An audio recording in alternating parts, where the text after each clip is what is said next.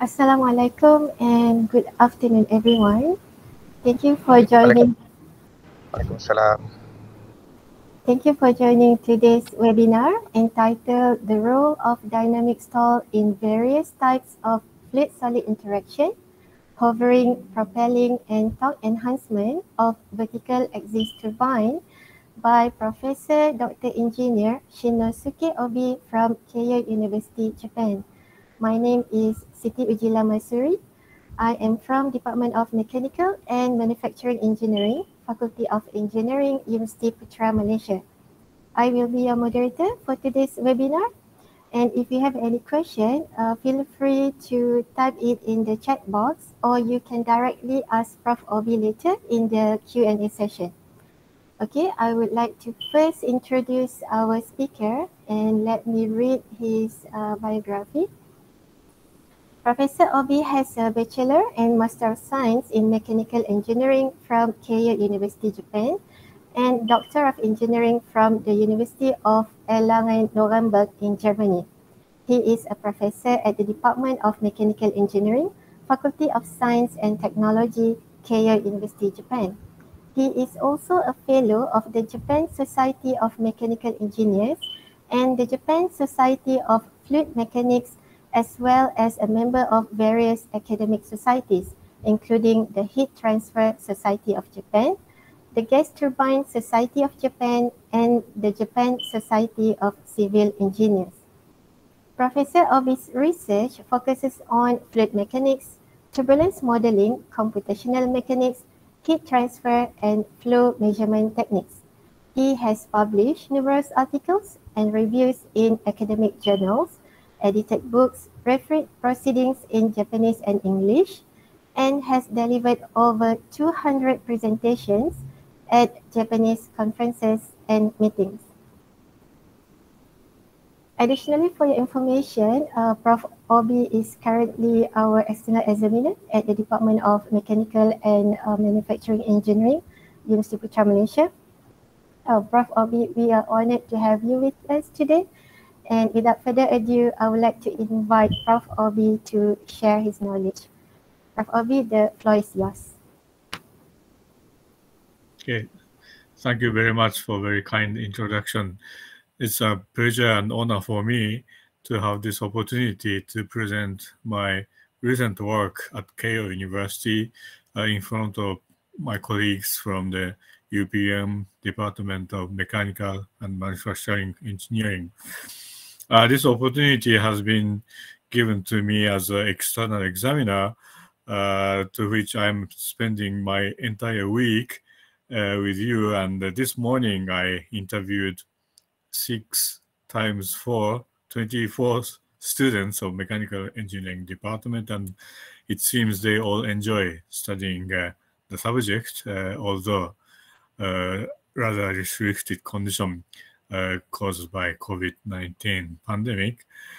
I have prepared my talk today, summarizing a couple of picking up some of recent research topics, all related to the dynamic stall. So dynamic stall is something that when it occurs in fluid machinery, for instance, it contaminates its performance and considered to be something bad in the conventional fluid mechanics. But there are many applications where this dynamic stall plays very important role. And I'm going to show you a few examples and would like to discuss with you about these applications. Okay, so let me start. Do you see this background slide now? Okay, yes. Okay, so this dynamic stall is first observed in flapping wings, where the insects or birds in relatively small dimensions produce their lift.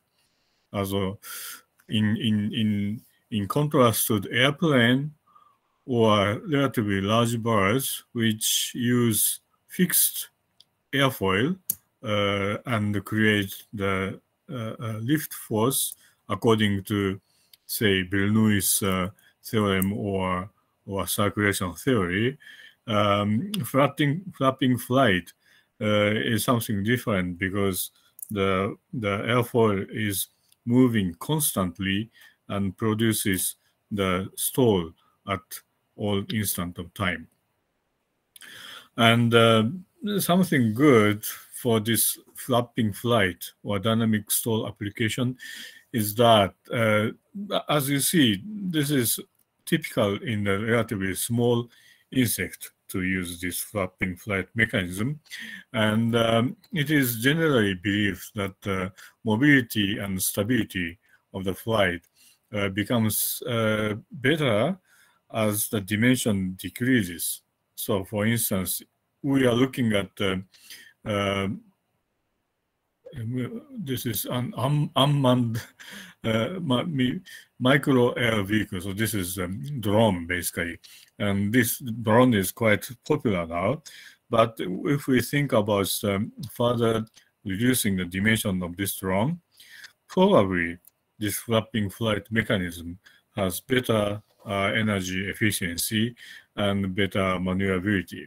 So it's probably interesting to study what actually happens in the flapping flight from fluid mechanics point of view.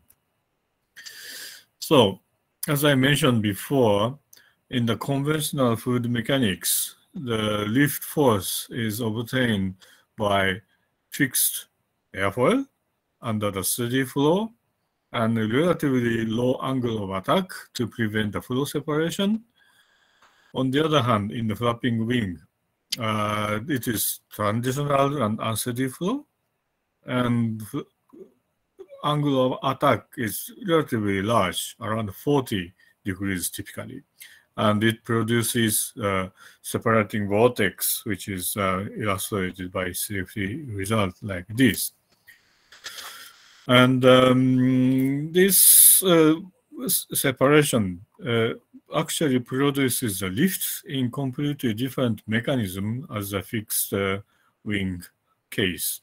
So if you look at this model of this insect that is in the hovering condition, because of this continuous go and back motion of this wing, and with relatively large angle of attack, there is a leading edge vortex that separates and attached here all the time.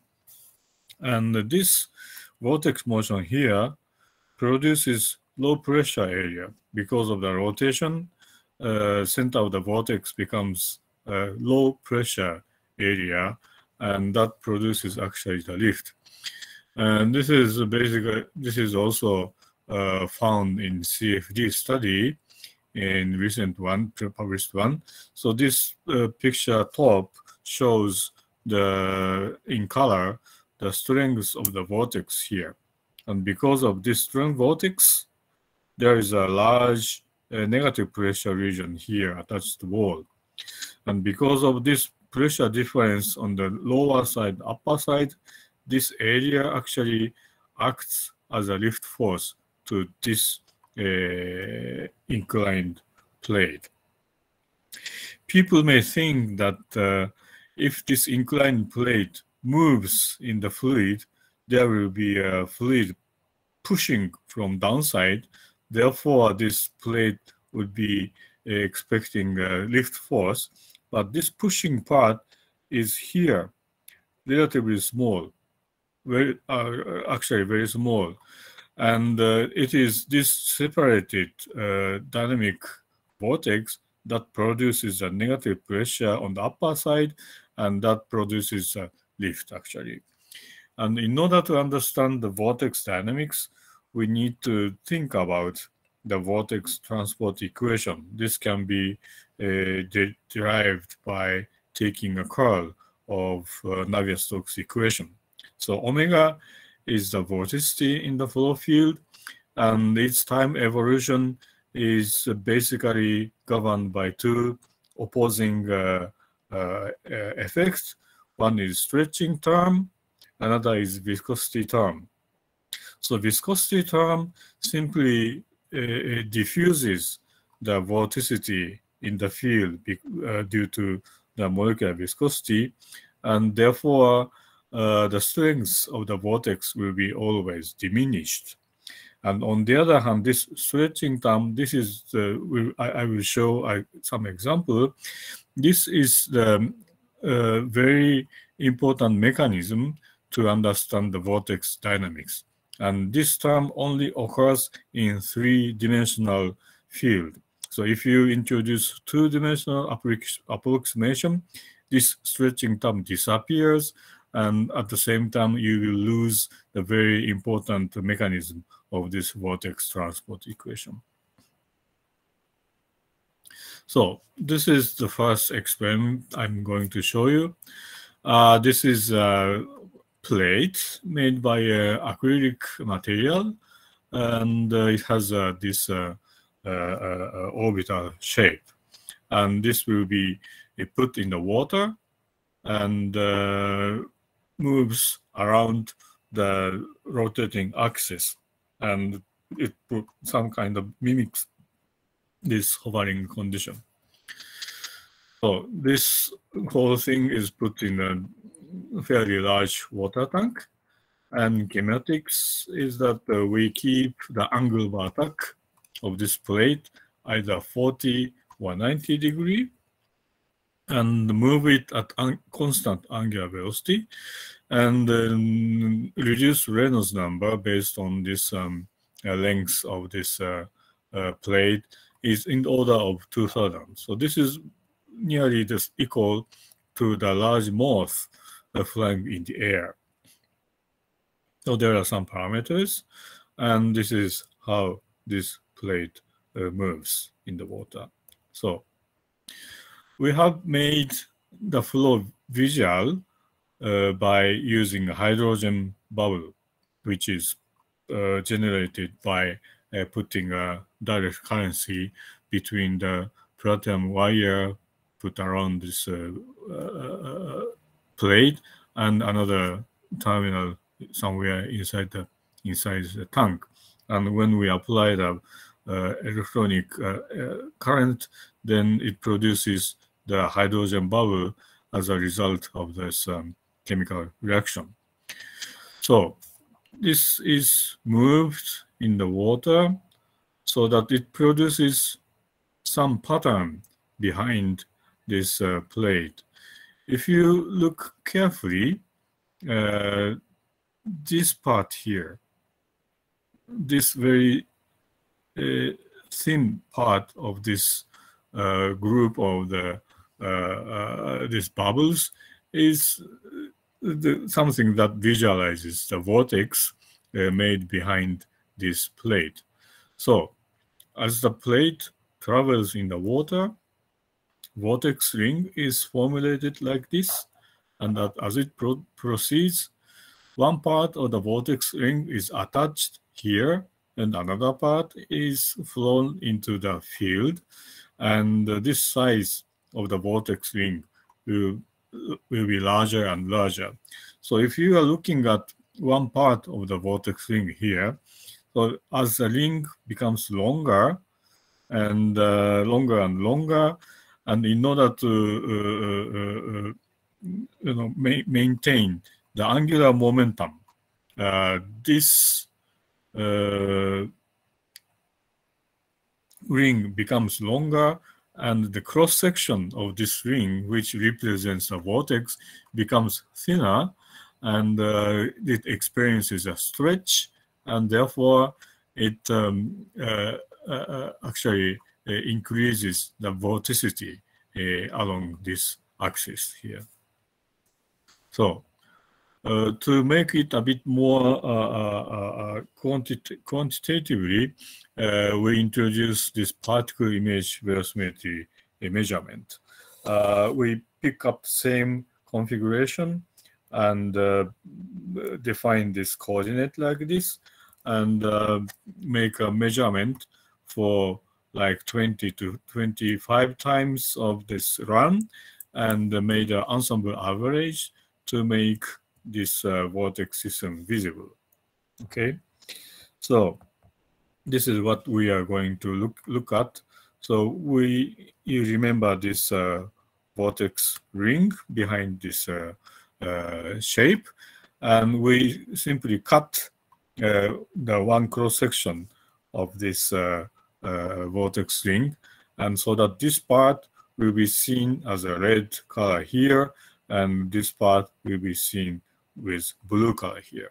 So blue and red because the sign of the vorticity is opposite on here and here, and you will see what will happen. So this is the case of the angle of attack for 90 degrees. If we move this plate from initial position to like 15 degrees, you see that the pair of vortex evolves from top and bottom side of this plate. And as it proceeds, vortex is detached from the plate and moved further downstream, and at the same time, the strength of vortex is decayed, and this eventually mixed with the ambient fluid. However, if we do this with different angle of attack, in this case 40 degrees as opposed to 90 degree here, you see here this lower side of vortex ring is moved downstream. By this, the vortex ring is stretched, and this part here is somehow strengthened. As it travels further, this part of the vortex moves away from the plate, and on the other side, this part here attaches to the plate and continues to be there. So this is something we have found in the recent experiment of relatively simple case, and we are looking at the dynamics of a vortex here. So as it proceeds, the location of the vortex does not change too much, which means because of this vortex continue to stay here, this produces a negative pressure, and therefore it produces a lift on this plate. So this is the evidence that the inclined plate produces lift force due to this separated vortex dynamic stall. This is one example. Another example is vertical axis wind turbine. So you may be familiar with this type of wind turbines, either on top of the water or on some other facilities, floating stations. This is quite a popular type of this wind turbine, and this wind turbine is categorized as horizontal axis wind turbine because the axis of rotation is horizontal.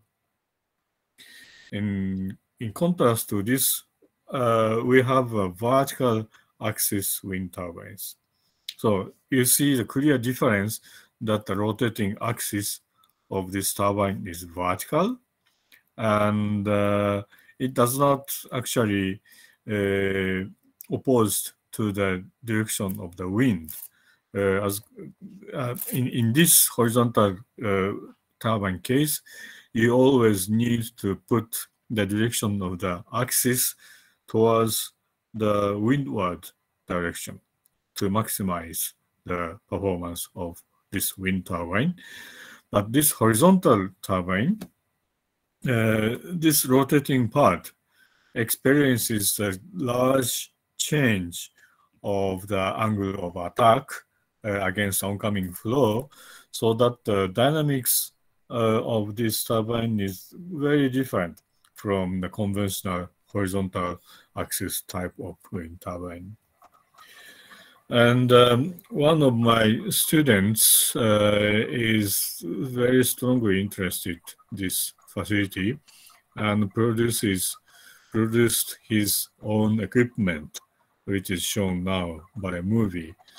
This is wind channel in our laboratory, and here the movie shows that this pair of vertical axis turbine is actually rotating in the floating water. And his interest was to maximize the energy efficiency by using this pair of vertical axis turbine, and by changing the distance between two axes or changing this phase of rotation and direction of rotation and others. And he just finished a PhD. So this is one kind of experimental setup that we conducted.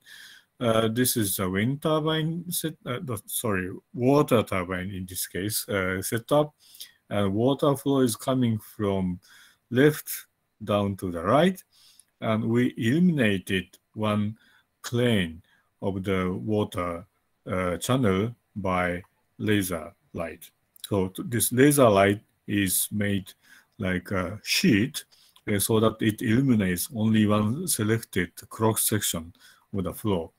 And we took the movie from the bottom of this water channel by high-speed camera, and so that we could picture this floating small particles, which has relative gravity very close to unity, so that it follows the motion of the water. So by using this setup, we could make the flow structure behind these rotating turbines visible. So color shows the magnitude of the velocity vector behind this rotating turbine system. You see that this, as the blade pass by, there is a huge vortex motion like this emitted into the wake of this flow. And it shows very strong unsteady nature as compared to the horizontal axis turbine. And my student made a CFD study for this flow field and produces the picture like this for different configuration and different moment of the rotation. So anyway, we are able to produce both experiment and also by computation very similar flow field, so that it makes us possible to analyze the CFD results more in detail to reflect that result back into the experiment. Okay, so this is one typical example of such information that can be obtained only by the computation. It is very hard to obtain this kind of curve which represents the torque acting on one blade within one rotation. So it shows a very strong unsteadiness. It produces large torque at some angle, and it produces in some angle negative torque. So by combining this in three phases, we could produce a meaningful torque by this vertical axis. And the different curves are comparing the different conditions of blockage. By CFD, we can change the flow passage quite arbitrarily, so that relatively large blockage here corresponds to the narrow passage, and beta equal 19%. This is relatively large passage. So if you narrow the passage, the blockage ratio becomes larger, and we see this increase of the maximum torque produced by this rotating airfoil. And people say different things why this happens. Someone says because of the accelerated flow, it is natural to see that this is increased.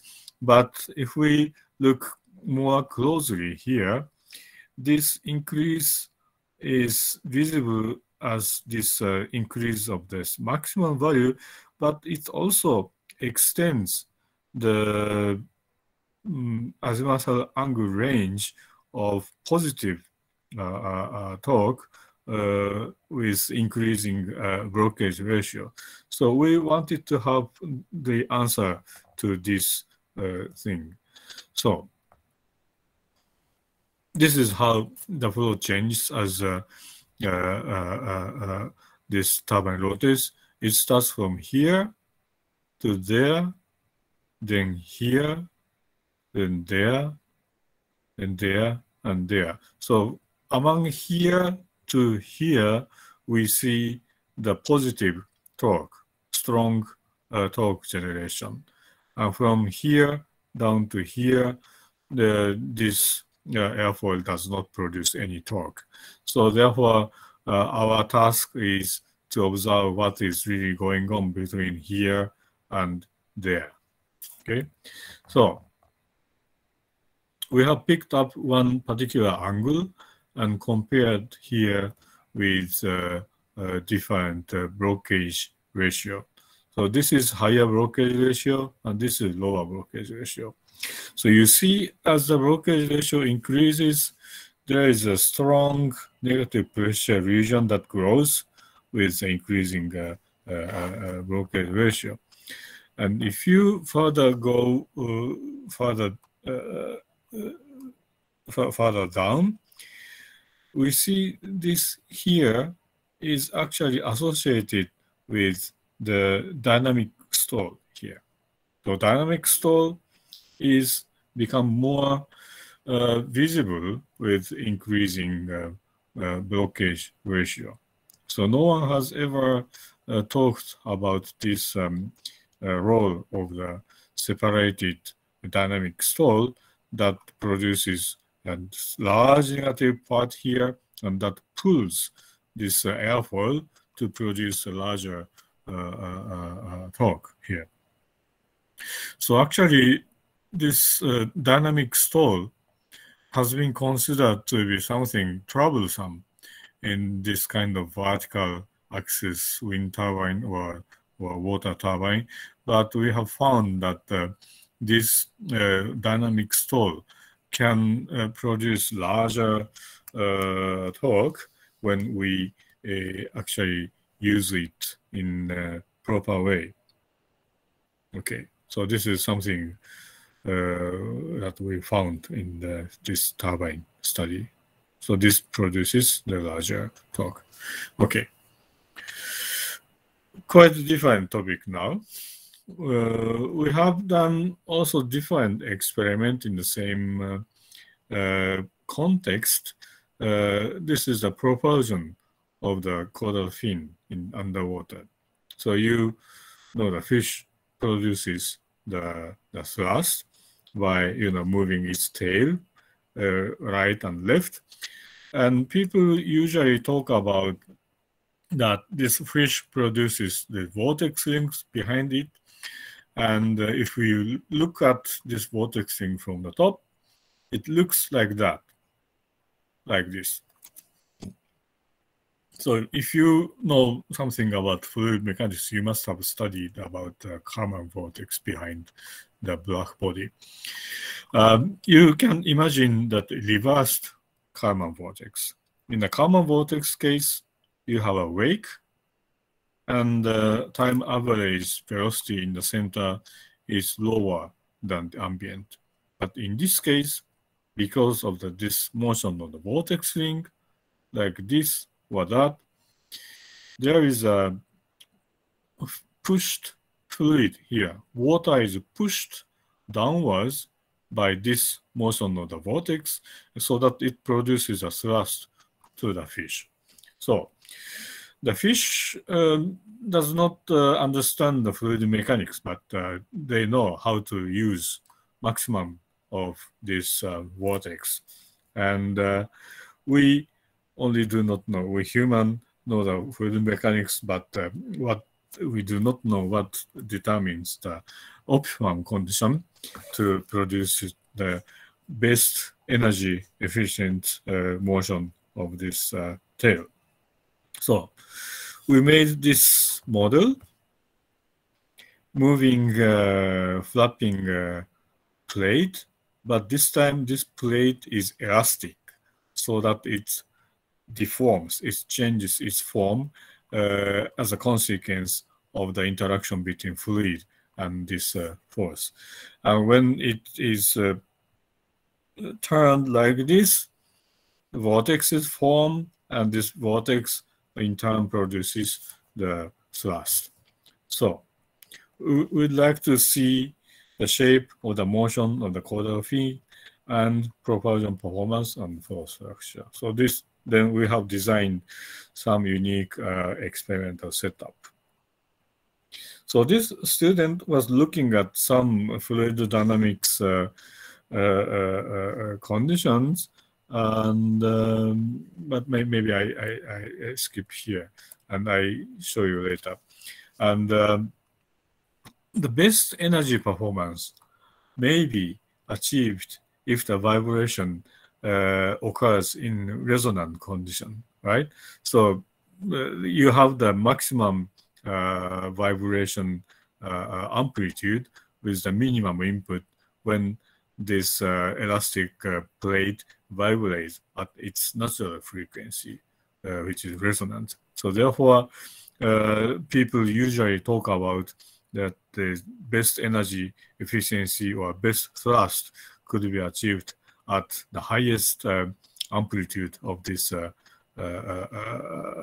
motion, and so that we do the investigation near the resonant frequency.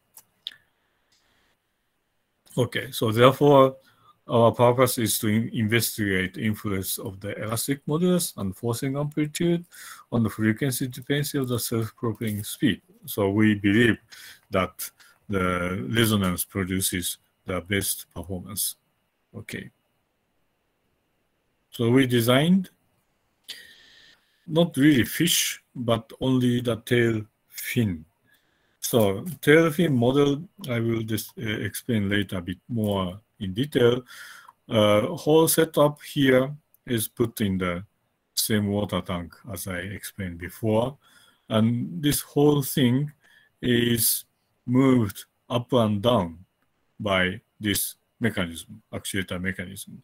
So by rotating this motor, this whole thing moves up and down, and therefore this part here looks like swimming in the water. So we call it merry-go-round mechanism. So this thing is put under the water, and the whole part of this is vibrated at a known given frequency and given amplitude AR. Okay, and this part is only rotating, and up here is not rotating. Okay, only this part is rotating, and we put fin in 3 equally spaced rod, and in order to maintain the dynamic stability. So if we put only one fin here and vibrate up and down, then it will be twisted and does not rotate. And after a few try and errors, we found this 3 fin system produces the best mechanical stability, just like a wind turbine case, you know. And this here is a little bit of complicated thrust bearing. And if we rotate whole thing, it moves like this. So you can see that this fin actually deforms because of this vibration, and because of this deformation, the whole thing will swim by itself at constant rotating velocity. And we measure this rotating velocity and as a propelling speed, and compare it for different frequency and different shape of the fin. So here is shown the model 4, which has this shape, and you see here this thing. Okay, so this student picked up 9 different shapes and compared all these like a matrix. This type is maybe similar to salmonfish, and this part here may be close to the shape of the Pacific. Sorry. So this student wanted to see the influence of the shape besides the influence of the frequency. A little bit ambitious, but he did a lot of experiments like this. So he did roughly 2 different experiments. Experiment number 1 is measurement of vibration characteristic only, where this self-propelled motion is not performed. So this rotating merry-go-round is put on a stopper so that it moved only go up and down, and the thing does not rotate. And experiment 2 is self-propelling rotating experiment that I showed before.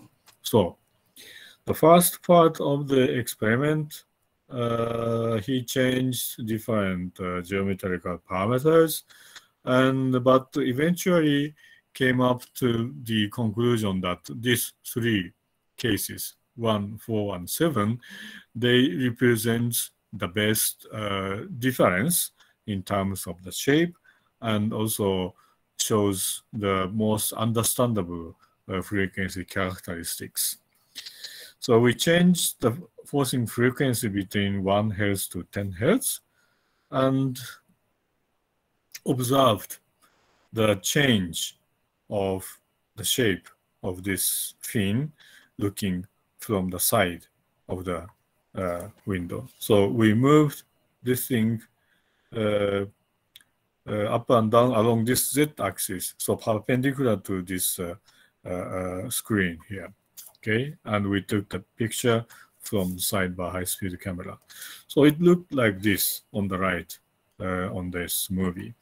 So we fixed this amplitude of the root part at 3 millimeter, and in this particular movie, you are looking at the motion of the model 4 forced at frequency of 4 Hz.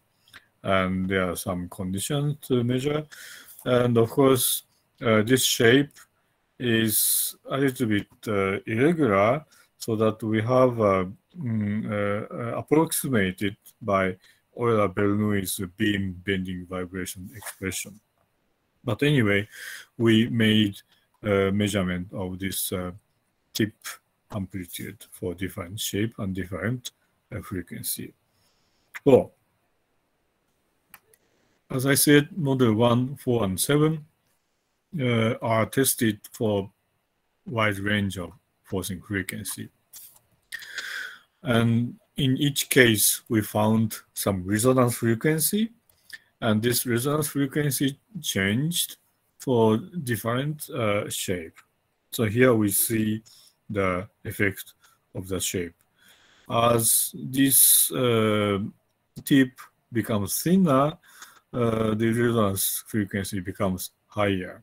So, which means we expect that this fin shape would have the best performance at higher frequency than this or that. Okay. So, this is now again the explanation of rotating experiment. So we measure this rotation by laser displacement meter, and we count 3 pulses to calculate 1 rotation of this whole system. And because from this rotation period, we could calculate the propelling speed. So this is the result for case 1, 4, and 7. Looking at model 1, it had this resonance frequency to be 1.5 Hz, but we had the best performance in propelling speed a little bit higher here. For model 4, this was the highest amplitude frequency, but higher velocity is achieved up here. So in any case, we see that the natural frequency and the frequency at which we have maximum value of propelling velocity is different. And we are puzzled somehow. There is still some discussion, but we are not really confident with this result, and we stopped the experiment there. And now we are doing some CFD computation recently by a student who is now in Myanmar. This is a sequence of this Model 1 plate moving in the water. And you see this green or red part just like a vortex structure that you saw in this hydrogen bubble movie before. Well, this produces a vortex around this plate, and this vortex actually produces this thrust. This is fine. And for the model 4, if we have the tick here, it shows only the half, calculated only the half because of the symmetricity. It shows a fairly different vortex system as compared to one here. So this is rather simple. And here you see more vortex system in between here.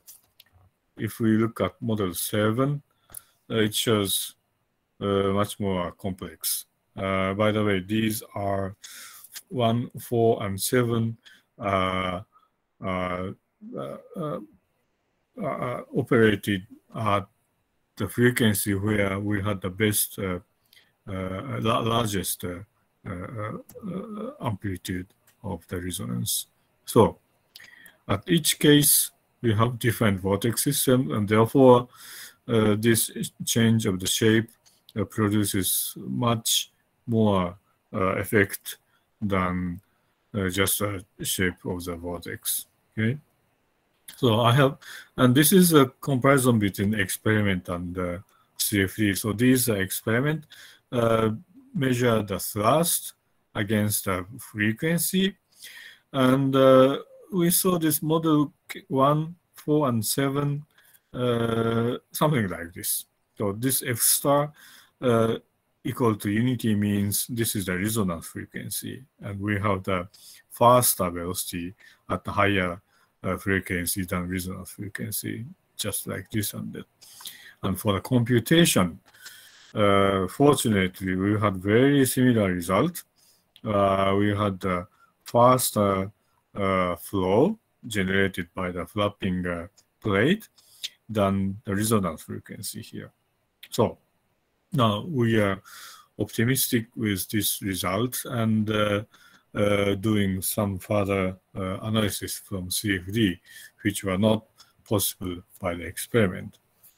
So in summary, I show you 3 examples of dynamic stall that can be found as a very important key factor. And you can imagine there are many other applications where this kind of dynamic stall play a significant role. This behavior of dynamic stall is not well explained in conventional fluid dynamics because this is three-dimensional, because this is unsteady. Therefore, it is very difficult to simplify as just like a 2D case. And the important thing is that this dynamic stall is nothing but the concentric vortex motion, and it produces low pressure region in the center. And it produces, in some cases, strong lift or strong torque, or in some cases, thrust. And key vortex dynamics is stretching. And this stretching occurs only in 3D and cannot be expressed by 2D approximation. And therefore, it makes analysis a bit more difficult. And in any event, a combination of experiment and simulation is very helpful to understand this complex phenomena. And as I showed you only a few examples of this phenomena, and there are still many theories among different researchers. And we are trying to understand all this event by clear explanation from fluid mechanics point of view, and not just by empirical explanation by fish or bird. So this is all from me.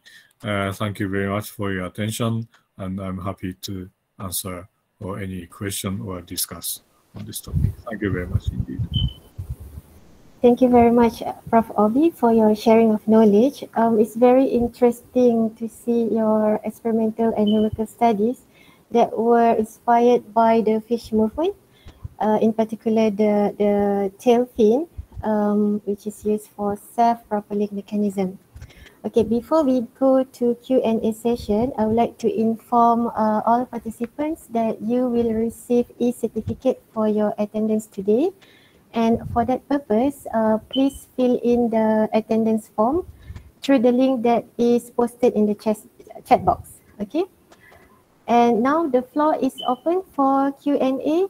If you have any questions that you would like to ask Prof. Obi, please unmute yourself and ask the questions.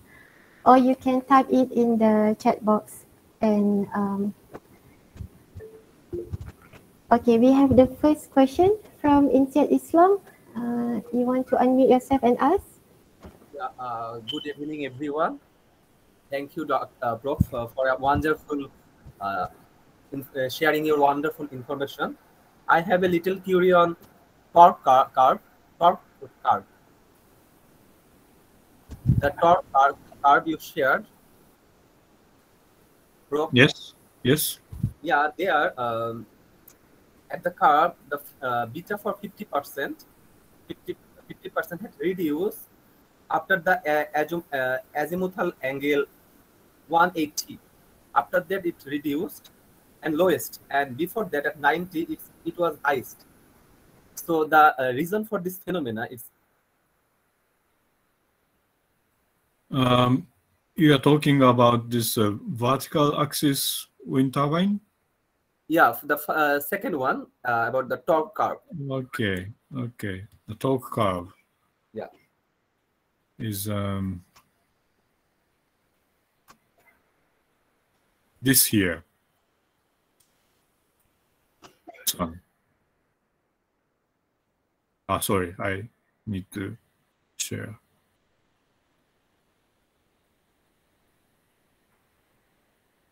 You mean this? Yeah, here. Okay. So 0 degree is like 12 o'clock. And 90 is 9 o'clock, 180 is like 6 o'clock. It's in the counter-clockwise rotation.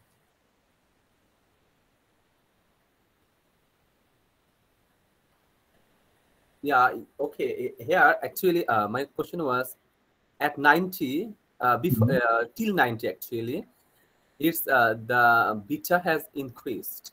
It's yes. But after that, it's reduced, and it's the lowest after 180. Angle 180. Okay. Yes. Yeah. So what's the phenomena for that? Simply because this as the blade rotates, angle of attack to the floor varies very substantially, so that at some angle it does not produce any lift or anything. You know, just like this. Okay, okay, Prof. Thank you. Okay, thank you. Okay, thank you. Thank you for the question. Thank you, Prof. There's also a question in the chat box. Okay.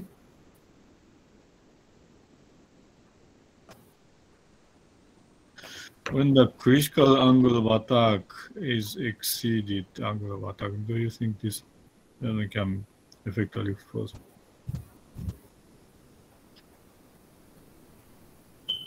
Nonlinear unsteady aerodynamic effect. What do you mean exactly?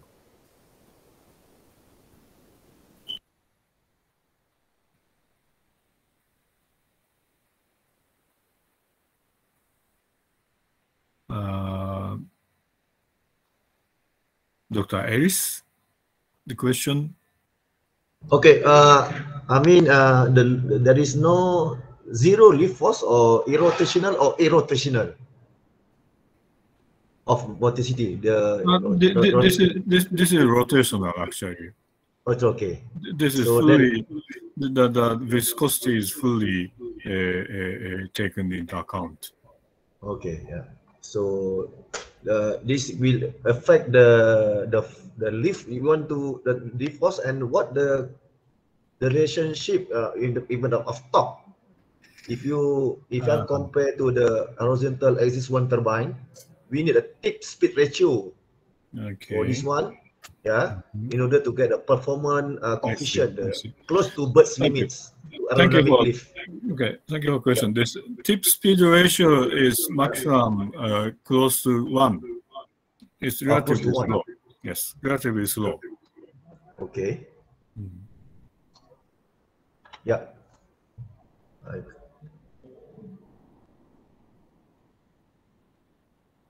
Yes, thank you for asking. I should have mentioned that before. Thank you.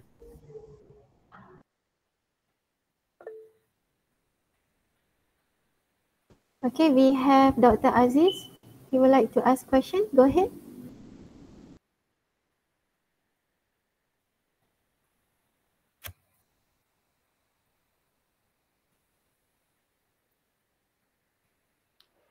Yes. Oh, hello. Hello, Prof. Oh, yes, sorry, I have trouble in unmuting the Google Meet. Okay. It happens, yeah. All right. I'm Aziz from the same department, basically, which has, has the expertise in the field of combustion, and sometimes I did the CFD study as well. I see. And then, from the presentations, we can see a lot of CFD studies from your students, okay, especially in the study of curl and vortex.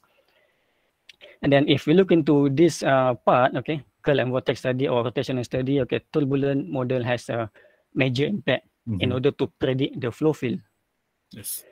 Okay, so from all these studies, especially, from the horizontal and vertical adjustment turbine, so I would like to know what is the most accurate turbulent models used in this type of simulations. And also, does the same model use, okay, in different simulation, like a fish, a simulation that you saw just now? Okay, that's my question. Yep. Thank you. It's very important. Actually, for the fish thing, that was no turbulence. That was solved just the Navier-Stokes equation as it is. So are we solving the full Navier-Stokes equation or a simplified Navier-Stokes? Full Navier-Stokes equation 3D. Oh, full Navier-Stokes equation. Oh, okay. Yes. And coupled with the deforming modulus. And for this turbine simulation, I think he was using a Spalart-Almaras model. So you mean that the Spalart-Almaras models is the most accurate for the external flow? I wouldn't say most accurate. It produces the reasonable result at the most reasonable computational cost. Okay, sure. Right. So, yes, and because it produces quite okay for the onset of the separation. And if we want to further analyze the decay in the wake or interaction of vortex with the blade in the wake part, it is rather hard. But in order to see this dynamic stall up to separation, spot our mouse is okay. Oh, okay. So have they tried to use the LES? What the difference between the spotlight and mirrors?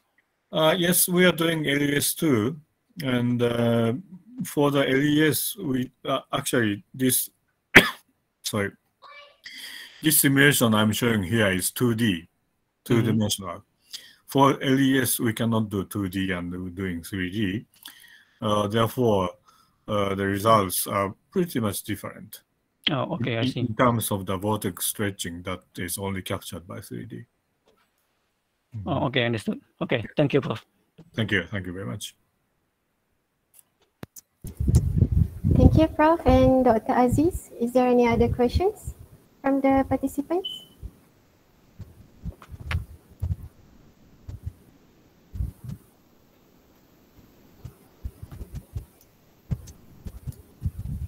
I see a lot of students, our undergraduate students. So maybe one or two of you can ask questions to Prof. Obi.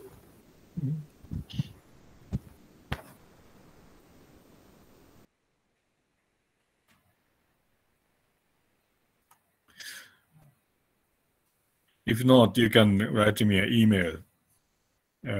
I think my address is easily accessible by internet. Just search my name and you find my name. Okay, Prof. I have a question. Yes. For the model of tail fin that you have done the experimental and numerical work. Is there a way that you can control the speed itself? Maybe because we can use that idea for other applications that require the speed to be able to control. You mean this experiment? Yes, that's right. Okay.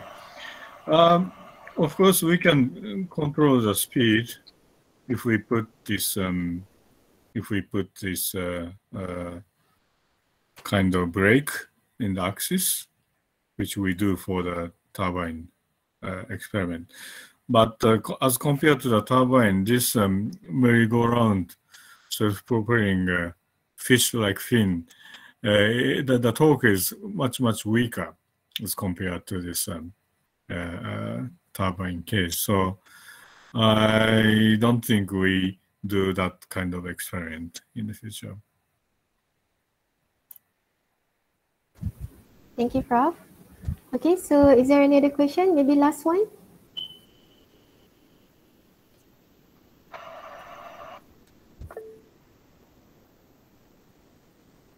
Okay, if there is no more question, we can proceed to the picture taking session.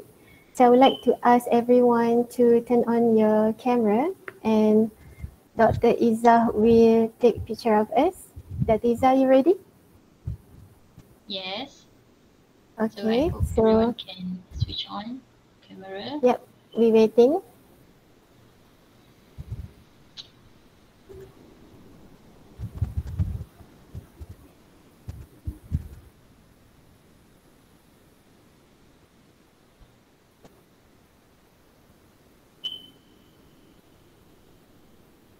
Okay, are we ready?